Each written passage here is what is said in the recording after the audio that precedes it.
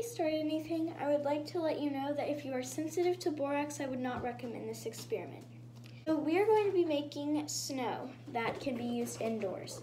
So you're going to need any sort of borax, some conditioner, and a bowl.